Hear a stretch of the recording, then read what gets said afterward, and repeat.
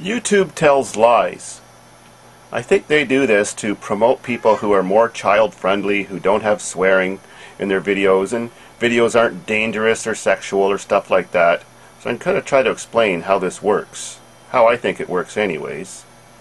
If you look here on my channel, on this side you get to see all my honors. Well, there's over 20 of them there.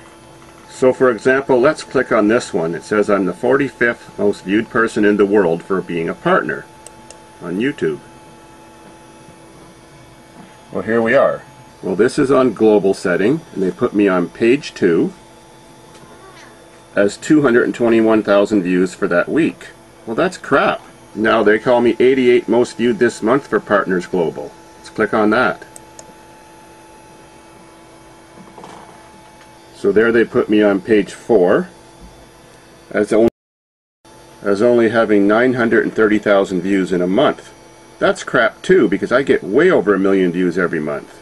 In fact, I get almost 2.6 million views per month. So here we are in the same thing on page 1, and it says Fred got 6,341,000 views. So still on page 1, if you look here, this person got 2.65 million views, this person 2.5. Well, I should be in between these two on page 1.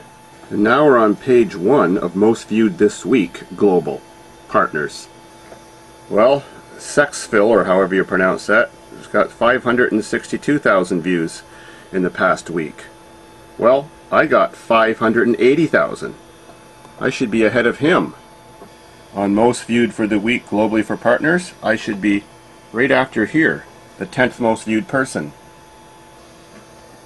The What the Buck Show, 655,000 views.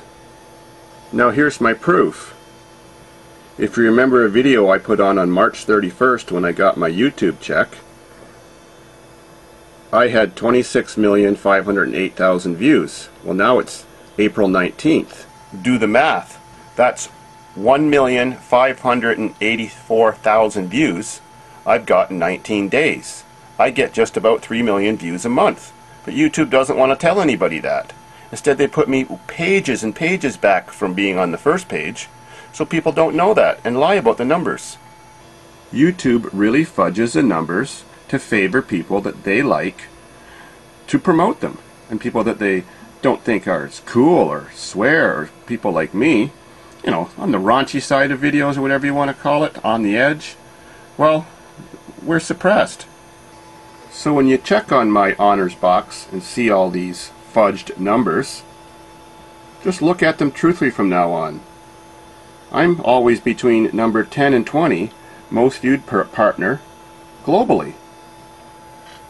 For some reason, YouTube just doesn't want you to know that.